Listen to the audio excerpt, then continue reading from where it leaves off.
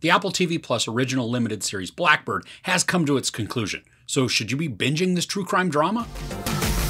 Jimmy Keene is sentenced to 10 years in a minimum security prison, but he cuts a deal with the FBI to befriend a suspected serial killer in a maximum security federal prison in order to elicit a confession from Larry Hall to find the bodies of his victims. We binged this over the weekend, and it's a fairly quick watch with only 6 episodes. And despite each of them being an hour long, we couldn't get to the next episode fast enough after the previous one ended. This stars Taron Egerton, Walter Hauser, Ray Liotta, Sepideh Moafi, and Greg Kinnear. Now, Egerton plays Jimmy Keene, a convicted drug dealer who secures a bargain with the FBI and the prosecutors to basically switch from his low-key prison, where he has it very easy, and go to a maximum security federal prison under an assumed background, just in order to get close to a serial killer suspect played by Walter Hauser.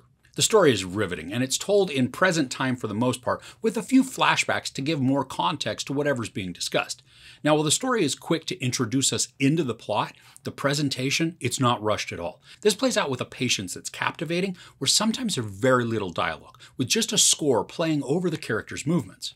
There's also a good deal of mystery and doubt that's built up within the story, thanks to a characteristic of Hauser's Larry Hall. Now, Hall is odd and needy, so a lot of the time we're not sure if his words can actually be trusted. And this creates an incredible amount of tension as the story goes along, because doubt, it's not a friend to investigators and prosecutors. Now, as riveting as the story is, this is very dialogue-driven, so a ton of the narrative success or failure sits heavily on the shoulders of our actors. Greg Kinnear is great as a driven but frustrated investigator.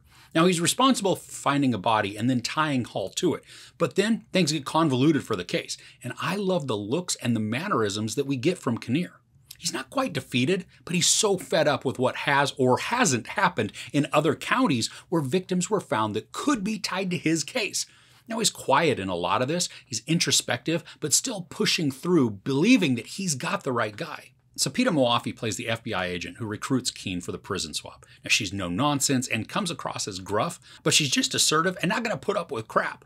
And the moments that she has with Egerton's Keene are excellent at establishing not only her authority, but her mindset in accomplishing her goal. There's also a point where she's got to basically get into character for a visit with somebody, and we watch this extended scene of her sitting with a hurt, distressed, and almost crushed look to her. There's this level of maybe it's regret, maybe torment.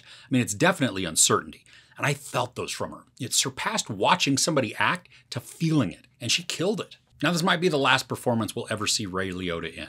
He unfortunately passed away in the middle of the show's release. So I'm not sure if there were any reshoots or if maybe story edits had to happen just to remove him from the scenes that, may not have totally been finished. But we get him throughout the show, which I thought was nice. Now, he's Jimmy Keene's dad, and I love that we get to hear that signature Liotta laugh at one point in this. It's boisterous, almost aggressive, but there's also a joy to it. Liotta performs awesomely as the elder Keene. Now, he's got medical issues and health problems, and I genuinely could believe the actions and his line delivery. There's also a reformed fierceness that we see.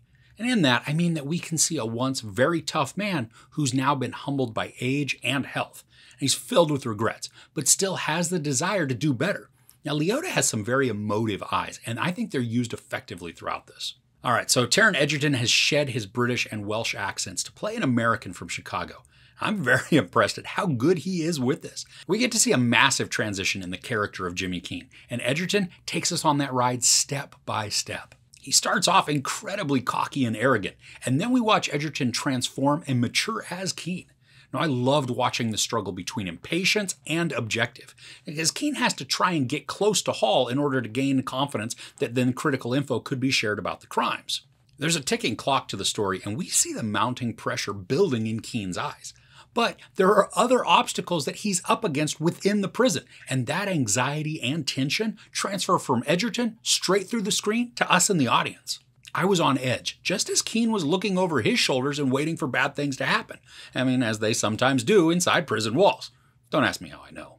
And we see so much growth from Keene in this that it's almost impossible not to be drawn to his character. And he's charismatic, witty, and very observant. And for as tough as he comes across, there are some moments in this that convey his humanity. Oh, they're so good. And when these were happening, the emotion, it's palpable and devastating. Now, I've deliberately saved talking about Paul Walter Hauser until now, because holy crap, just give this guy all the awards. I mean, Hauser is very similar in a lot of his roles with his mannerisms that are whispery and odd. I mean, sometimes he's shy or clumsy, and other times he's overly confident.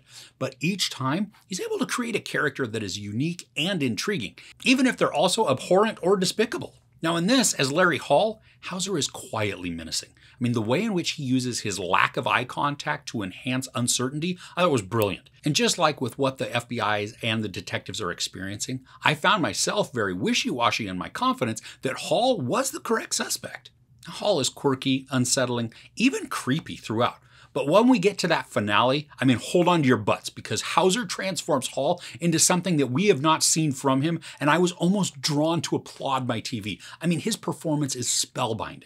I couldn't tear my eyes away from the character, even though there were many times I wanted to, purely out of discomfort.